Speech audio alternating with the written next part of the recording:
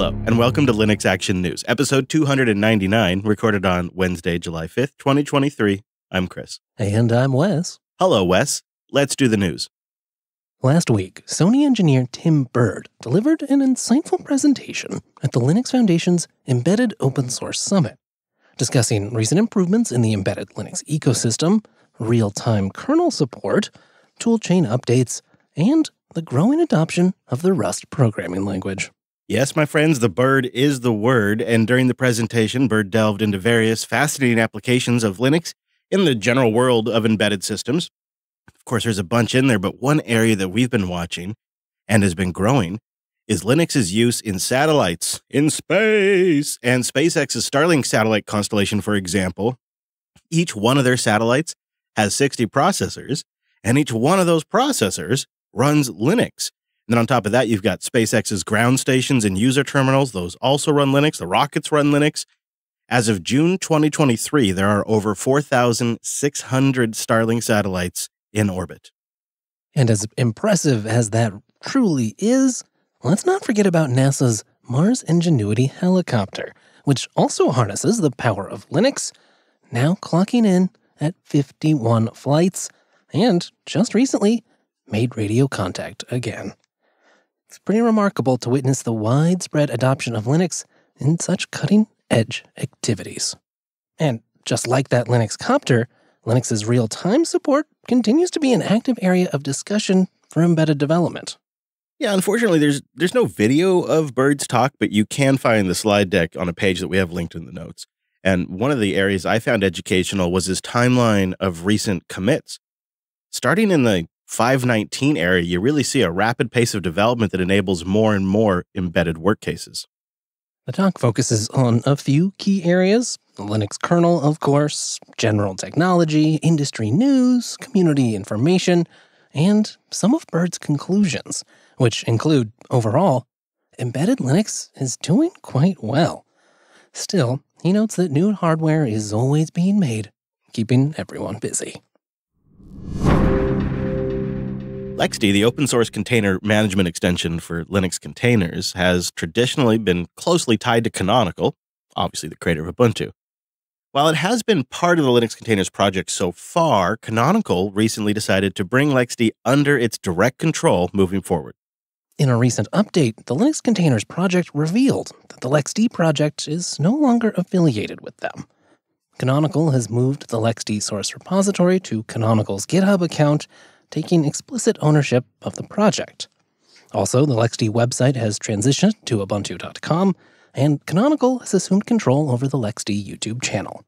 Additionally, the community forums will migrate to something that Canonical hosts, and Canonical now manages the LXD CI infrastructure directly. The Linux Containers Project wrote in the announcement today, quote, "Canonical, the creator and main contributor of the LXD project, has decided, after over 8 years as part of the Linux Containers community, that the project would now be better served directly under Canonical's own set of projects. While the team behind Linux Containers regrets that decision and will be missing LXD as one of its projects, it does respect Canonical's decision and is now in the process of moving the project over."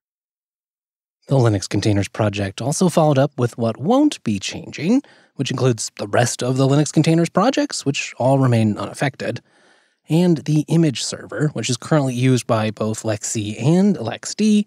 That'll keep operating mostly as normal, just with fewer architectures available going forward. More details for the curious are linked in the show notes. The June 2023 Steam Hardware and Software Survey has been released, revealing the significant impact of the Steam Deck on Linux market share. Yeah, looking at the numbers, SteamOS has seen a big jump in the last month or so. So according to Valve stats they've just released, SteamOS now has 39.33% of the Linux market share. That's a 14% increase. Wow. Arch Linux comes in at number 2 at an 8.33%. Ubuntu 2204 comes in at number 3 with 7.87% of the market. And then in 4th place, it is the Steam Flatpak Runtime with 6.02% of the Linux market. Then there's a long tail from there. Liam over at Gaming on Linux has been consistently reporting about the Steam Deck sales being positive, and now it seems like we're really seeing it in the numbers. Which makes me wonder, are we going to see another bump soon, what with the reports of the Steam Deck selling pretty well during that summer sale? I suspect we might. And I think also helping those numbers is there's just a growing list of what they call verified and playable titles for the Steam Deck. And that list crossed the 10,000 games mark as we record today. Now, overall, Windows remains the gaming champ with 96.77% of the Steam user base. macOS comes in at number 2 at 1.79%, and Linux comes in at a mighty and growing 1.44%. OpenZFS recently merged a feature known as block cloning, and that code is now shipping with the release candidate for ZFS 2.2.0. Block cloning, which is similar to copy on write, allows you to copy a file, but without the need to actually read and then rewrite all of that file's data. It thus shares some similarities with the reflink option found in the GNU copy command that Btrfs users may be already familiar with. Pretty nice. However, block cloning is not currently integrated with any interface on Linux. It's been part of Solaris's version of ZFS for a while. macOS and Btrfs have had block cloning for several years. In fact, macOS is even utilizing it as the default behavior when copying files using Finder. In many ways, block cloning is also similar to the existing deduplication feature of ZFS, but there are a few important differences. Deduplication is automatic, while block cloning requires specific system calls to make the clone.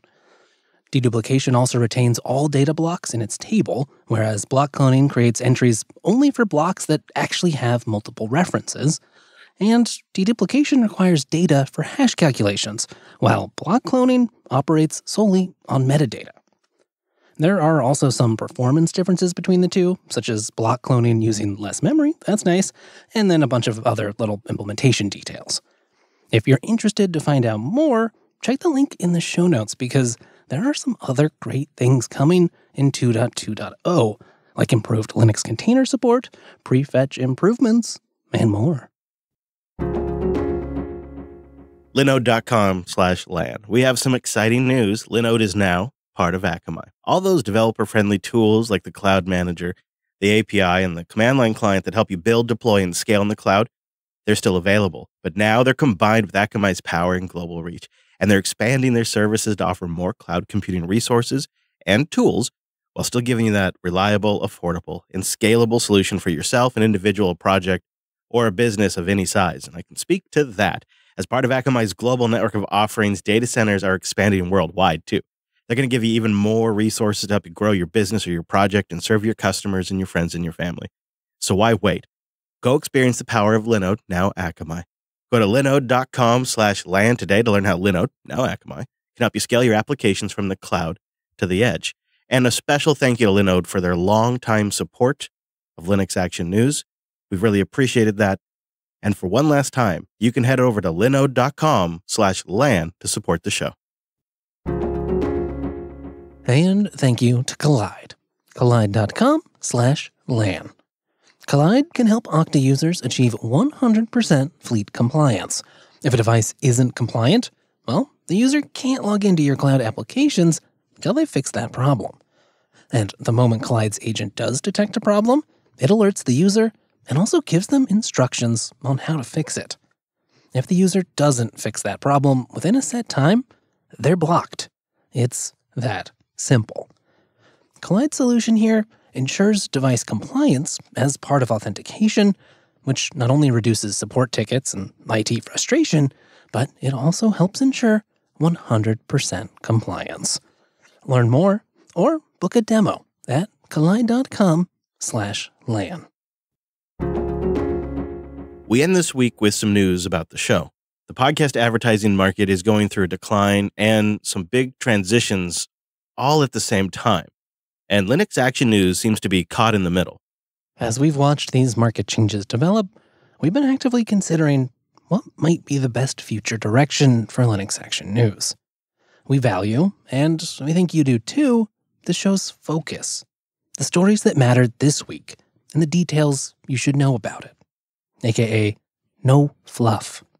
And put simply, right now we don't see a viable path forward that respects the goal of the show, at least not at the present moment.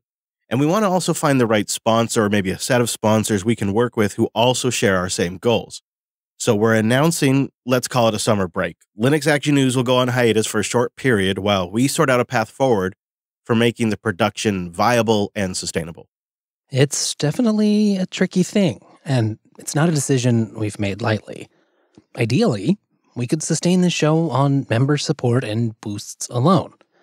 But unfortunately, the LAN format doesn't really allow us to encourage and thank that kind of support the way that we'd like to. Because, to be clear, that support does help. Yeah, and it was still close. But because we don't really integrate that into the show's format, it hasn't really been a big, successful area for LAN and hasn't generated a ton of support traditionally.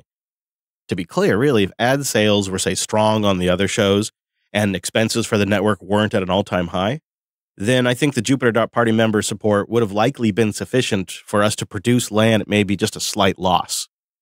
But we're not in that position. We're actually more in a life and death survival position for a small business, and we have to be cautious proactively in managing our ongoing production costs. One of the golden rules in media production business is when the sun is shining, you make hay, right? So when the ad market's popping off, you work your butt off. And the flip side of that is when the advertising winter sets in, you hunker down and you focus on what you can sustain. And we've had a booming ad market for years that we're grateful for. But things are changing now, and we will make this adaptation so the network will remain safe and sound in the long term. But this isn't goodbye. We intend to return with a sustainable model for episode 300 after what's hopefully just a short summer break. And in the meantime, when news does break, we're going to incorporate it into Linux Unplugged. And you never know, if the circumstances call for it, we might just have to put up a quick LAN. Yeah, it's not like we're taking a break from the news. We're going to be following everything that's happening in Linux and the world of open source, just like we always have. So head over to linuxactionnews.com/subscribe so that way you can grab our feed so when production does resume, you don't miss an episode. And linuxactionnews.com/contact for ways to get in touch. We'll still be checking the inbox. Yeah, and stay subscribed to Linux Unplugged because you're going to find most of our news coverage right there during our break. We'll be back in the future with our take on the latest Linux and open source news. Thanks for joining us. And that's all the news for this week.